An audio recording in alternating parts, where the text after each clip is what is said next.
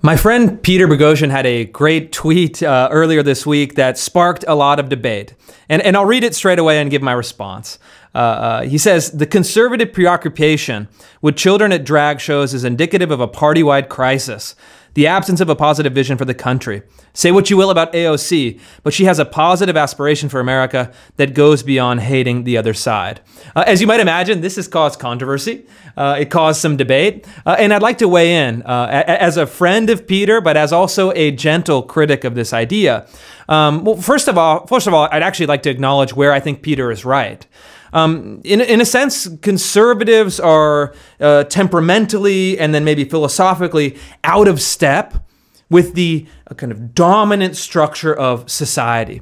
Our society is structurally progressive in two ways. First, in a real way that is undoubtable.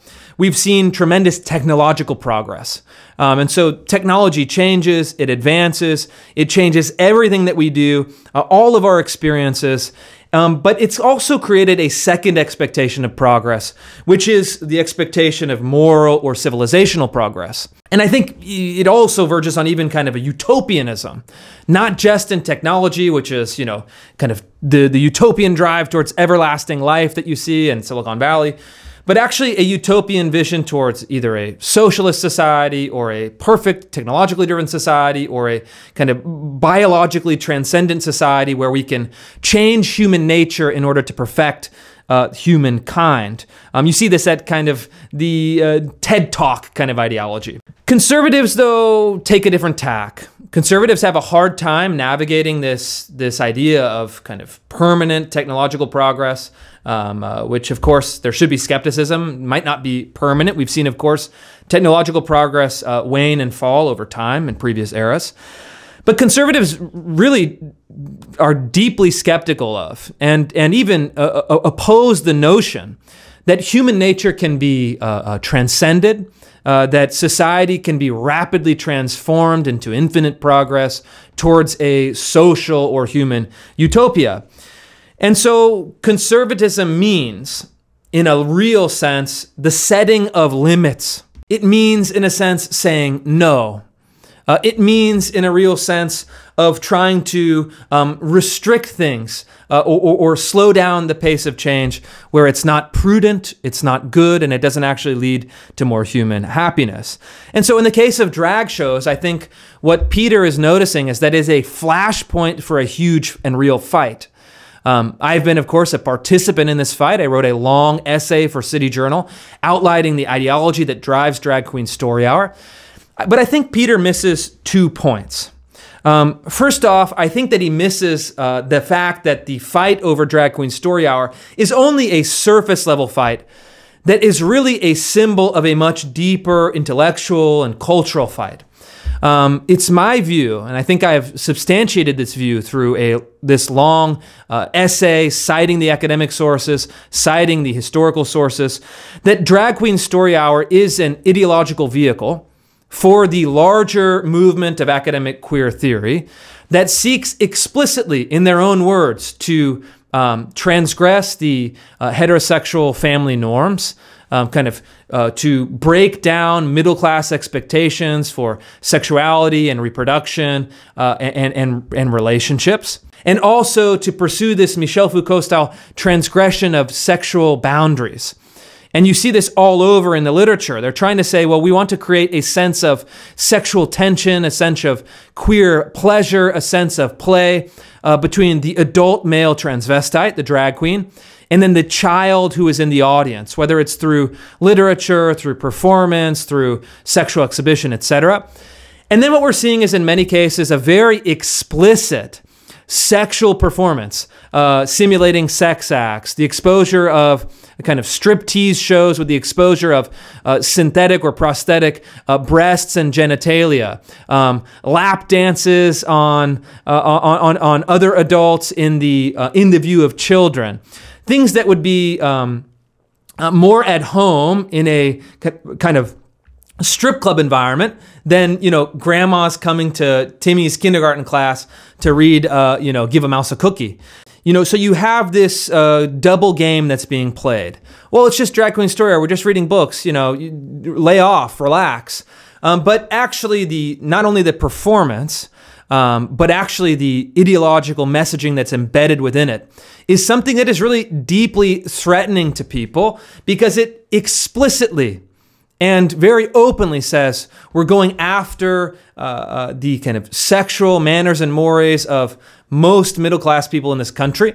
We have to actually destroy the system of what they called heteronormativity, which is a fancy word for saying the basic orientation of most people throughout history, including our own time, the basic method of natural reproduction, and we're going to actually destroy it in favor of what they call queer normativity, in favor of dismantling childhood innocence. They've written papers on this, how drag queen story hour and queer pedagogy can actually dismantle childhood innocence and create, a site of desire and pleasure between adult and child in these institutional settings. And so there's two things. First of all, setting a limit, pushing back the boundaries on this is in itself a good. It's not simply an overreaction or a moral panic. It actually represents something that is important for people to say, hey, you know what? These are our public institutions. These are our public school classrooms where they're performing a lot of these drag queen story hours. And this is our neighborhood, our community, our culture. We want to say, in one sense, of course, we want all kids, gay kids, lesbian kids, young adults to feel accepted, to feel welcome, to feel validated for who they are as human beings, to feel like they're treated equally. But that's one thing. It's quite another thing to say we want to have grown adult men wearing women's clothing, simulating sex acts in front of small kids. That's crossing the line. We don't want that. We actually want to create a prudent limit to that. The second thing, though, and maybe conservatives, maybe in Peter's defense, we have to actually do a better job as conservatives communicating this. The second thing, though, is that this defense, this protection, this limit setting is in defense of positive values, of positive institutions, of deeper principles. It's not merely about hating, drag queen story hour. It's not driven by hatred at all. I think it's actually just the opposite. It's driven by a deeper love for the institutions, for the principles, for the people that matter. To say, hey, you know what? Childhood innocence does matter. You know what? You can kind of trash most middle-class people's family arrangement as, compulsive phallologocentrism or evil heteronormativity, but that's actually just the basic and natural building block of life and society for most people.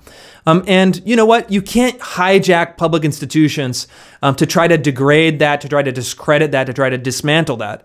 These things actually matter for most people. They may not know all of the fancy queer theory terms. They may not think of it in those terms, but they can sense intuitively that having these performances is designed to undermine what they're doing in an already fragile family environment.